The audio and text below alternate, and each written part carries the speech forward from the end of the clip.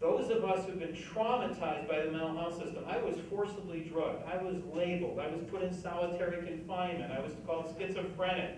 How many folks have been traumatized by the mental health system itself? The mental health, the healing system has traumatized us. There's a special kind of way to help reach those of us who've been traumatized by the mental health system.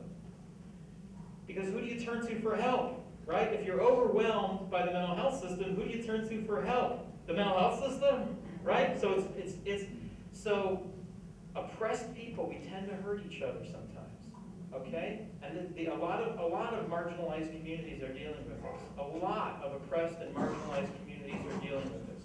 That there's a prison rights organization right here in Portland, and just real briefly, when I went to one of their seminars, and what they'll say when they come to mental health is, and mental health, we need diversion programs, we need more money for mental health for prisoners.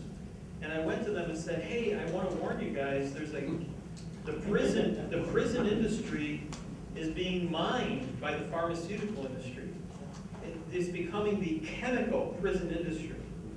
We just had a member kill himself, Michael Heston, who for years wrote us compelling letters. We have a number of them on our website, on our main homepage, about the next forced drugging, the next forced injection.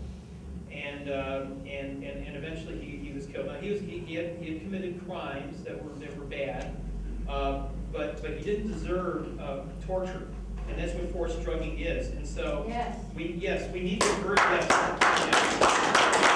Yeah, I'm not pro or against medication. I really believe in choice.